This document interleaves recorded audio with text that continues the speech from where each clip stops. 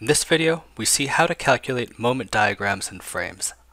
It's assumed that you already know how to compute moment diagrams in beams, and that you already know how to compute reactions and forces at hinges in frames. This is an introduction to the topic and a first example. We'll start out with a qualitative overview of the procedure. This is the frame that we use in the example. It's a portal frame with a hinge in one column, a 3-kip lateral load, and the dimensions given there. This is a 4-step procedure. Step number 1. Solve for all the reactions and all the forces at the hinges. If we do that, we obtain the following free body diagram. Once again, this overview will be qualitative, so we won't have any numbers involved. Once we have this, step 2 is to separate all of the flexural members into straight line segments. We'll determine all the unknown forces at the cuts. We repeat the free body diagram up above, and we slice it into 2 different members. You'll notice that there's a force that occurs right at the end of one of the members. We have a choice. We can place that on either of the 2 members. Here I've chosen to place it on the vertical member. Next, we'll solve for the remaining forces using equilibrium on each piece. Starting on the horizontal member, we have an unknown shear and moment at the cut. That shear and moment, once we compute it, gets translated equal and opposite onto the column. Once we have that, we can check equilibrium on the column. We'll number these 2 members. Members number 1 and 2 is shown there so that we can make future reference to them. The next step is to compute the moment diagrams. We'll place all of the segments horizontally, and once they're horizontal, they're just like a beam. Do everything you know how to do to compute the moment diagrams. If we look at member 2, we would compute the moment diagram shown here. Look at member number 1. Forget about the axial forces because those don't factor in to the moment diagram. Obtain the moment diagram shown here. Once again, this is a qualitative overview, and we'll go into more detail shortly. Lastly, we need to summarize the results. We have a bunch of different moment diagrams for different members. We now need to reassemble them with the correct orientation. So if we start with the 2 moment diagrams that we just calculated, look at a sketch of the structure, place the moment diagrams in their correct location. So this has been an overview of the procedure. Let's go through the same steps with the same structure, but now putting numbers on the problem. So let's start once again at step 1, solve for all the reactions and the forces at the hinges. We would obtain the following free body diagram. It's assumed that you already know how to do this. So take a moment, pause the video, and calculate these reactions. Make sure that you can obtain these values and that you can complete this step successfully. So now you've finished computing these forces, you're convinced that these numbers are correct. Let's start breaking up this structure. Step 2 is to separate flexural members into straight line segments. Determine all the unknown forces at the cut. We're looking at the horizontal member that we previously called member number 2. We see that at the cut we have 2 unknown forces, an unknown shear force and an unknown bending moment. We just use basic concepts of equilibrium to determine these 2 forces.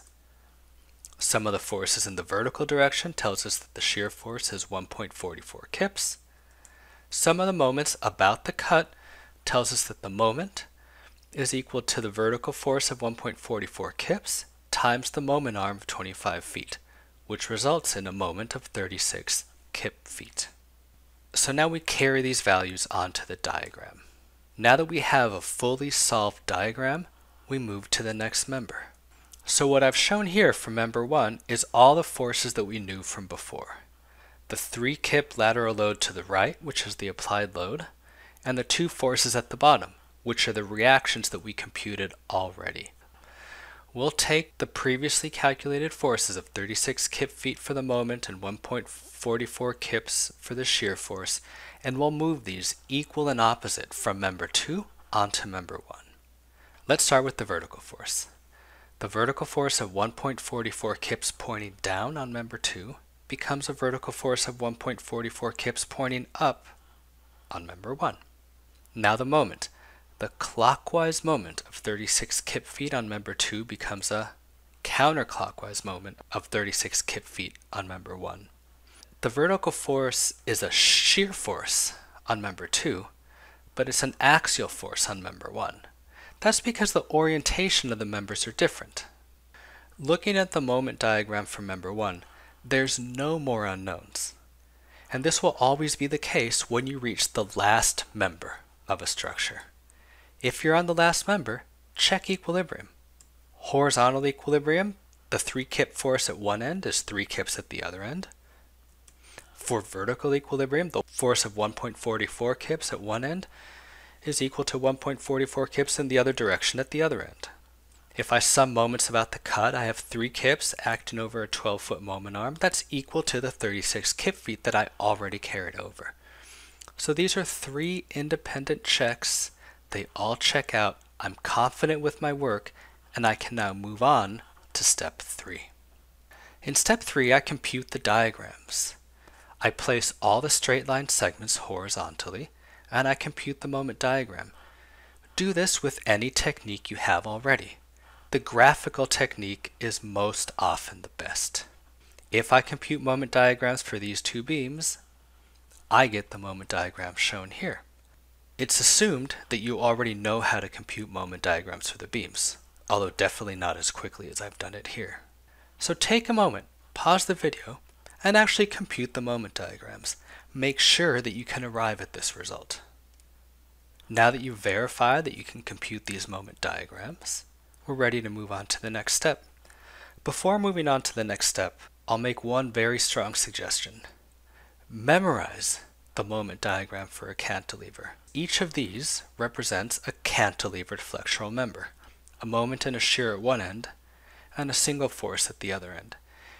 This occurs very often when we compute moment diagrams and frames, and so it'll be very useful for you to simply have the moment diagram for a cantilever segment memorized and not have to go through all the different steps.